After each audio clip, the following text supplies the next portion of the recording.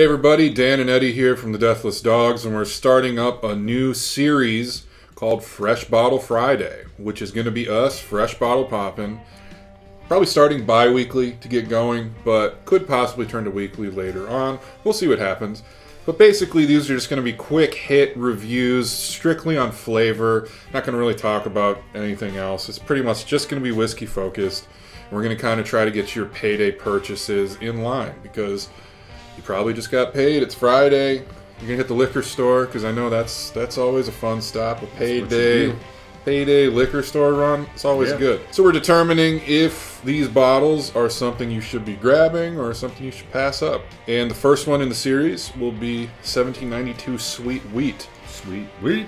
The wheat will be sweet. Potentially. I don't know. We've had this one sitting on the shelf for a while. This is also part of the series, is like, let's start getting through some of these bottles that we've had sitting around forever that we haven't opened. Out with the old, in with the new. We'll jump into it, 1792. I'll probably put up a graphic right now explaining any type of particulars we know about distiller, mash bill, you know, all that kind of stuff. So we don't have to worry about it. We're flavor focused right now. Yep. Flavor focused Fresh Bottle Fridays. Yeah. Boom. Also known as Fresh Bottle Poppin. Good pop. Good pop. 1792 I feel like always does. Yeah. It's that strange bottle shape. It's almost like a, you know, like a fish bowl. I've never had the Sweet Wheat. Nor have I. You poured way more than you needed to. My bad. I always am heavy-handed. Yeah. We're gonna take some of that. We're gonna save your work day tomorrow. Thank you. It's gonna be hot out there. Yeah. All right. Sure, it's great. We'll give it the old fancy swirl, get it moving. That nose is kicking action. Very different from other 1792s. Like, I love 1792 stuff. I think it's one of the better values. Ooh, I'm getting a little bit of that shredded wheat vibe, though. I'm talking the Kellogg's Orange Box little mini wheats. Frosted or frosted unfrosted? Mini wheats. Or yes, frosted? Indeed. I can see that. Yeah, it is sweet wheat, which I guess would be a frosted mini wheat. Cereal-esque. Still a little bit of that 1792, like banana-ish always kind of thing. sweet, yeah, absolutely. Maybe bready almost, you know, banana bread. Maybe some nuts in it, like walnuts or something, you know. I could get on board with that. But it does have that familiar, almost like bitter smell that 1792 has. Right. It's recognizable if you've drank any 1792 at all, you'll understand the smell. Yeah. Yeah, it's living there. It's different than the other ones because I think this is the only one that brings in wheat. I think all the other ones are just you know, their standard mash bill with different ages on them or the bottled and bond and such. But this is kind of their outlier, I think. Yeah. The smell is very pleasant. There's a little bit of fruitiness in there too. I'd say like maybe some orange zest or something, you know, like a citrus of some kind. Maybe, but I'm getting really that shredded wheat with bananas kind of thing. Well, I get that. I respect that. All right, let's just dive in. All right. Start drinking. Click them and drink them. That's much smoother than I thought it would be. I was kind of bracing for impact. Yeah. And that's very smooth. Sweet, as they said. It comes out quite sweet. Really does remind me of the mini wheats, you know, like if you like frosted mini wheats, maybe a little bit of banana flavor in there too, like the nose smells like what it tastes like, which is kind of rare for a whiskey, really. Well, I mean, not necessarily like rare, but it really is almost like a one-to-one comparison, whereas usually there will be some like outlying things that show up in either side. I feel like this is a pretty harmonious union of nose and taste. I don't think it's the most eventful whiskey I've ever had. But there's not waves. Yeah, it's not very like complex. It's very it's very straightforward.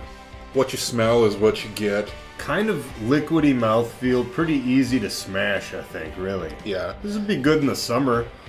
I mean, you could probably drink it in the winter too, but like I think that overall, it's very smooth, very kind of liquidy. Not totally, I would say, watery, but like it's one that I think you could accidentally put down like a half a bottle of this and Oops. You'd probably be okay too. It's only 91.2 proof, so it's good to go. It does have a decent finish on it, I would say. There is some heat, a little bit of a hug. This bottle was kind of hyped online. People were like searching it out and paying way too much for it. You got it at like the retail of somewhere in the 30s. Yeah, like low 30s. We ripped the sticker off. It was $32.99, I believe. All right, we'll call it $32.99. That's a price I would pay for it. Yeah. I don't know that I'd go over 40 for it. And of the 1792s, I don't think it's my favorite. Well, it's different than the other 1792. It's off profile from the regular 1792 line.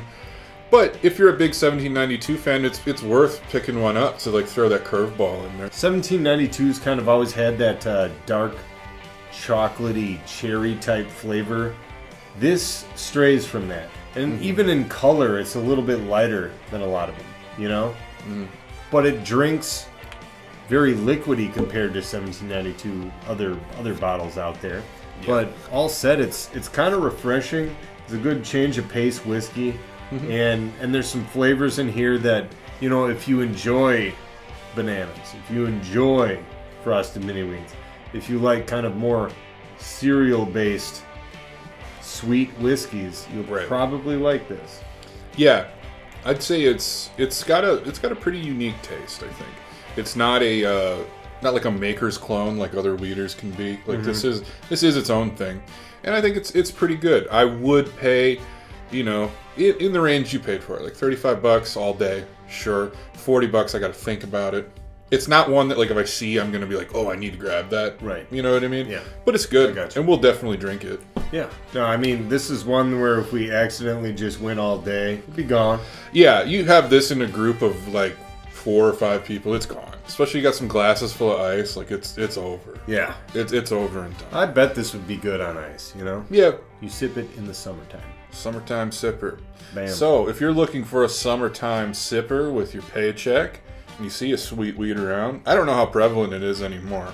I think it's like a limited release, but if you find one sitting on a shelf and these things sound good to you, I'd recommend picking it up. Yeah, absolutely. But that's about it. The inaugural edition of the Fresh Bottle Friday series. Let us know what you think. Are there any bottles you want us to try to find and, you know, Fresh Bottle Pop for you on Fridays?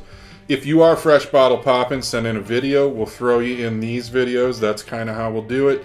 And, yeah, like, comment, subscribe, do all those things. Helps us out a ton. From the Western Wisconsin Whiskey Emporium for ladies and gentlemen, thanks for tuning in to the inaugural Fresh Bottle Friday video, and we'll see you next Wednesday. We'll see you at some point.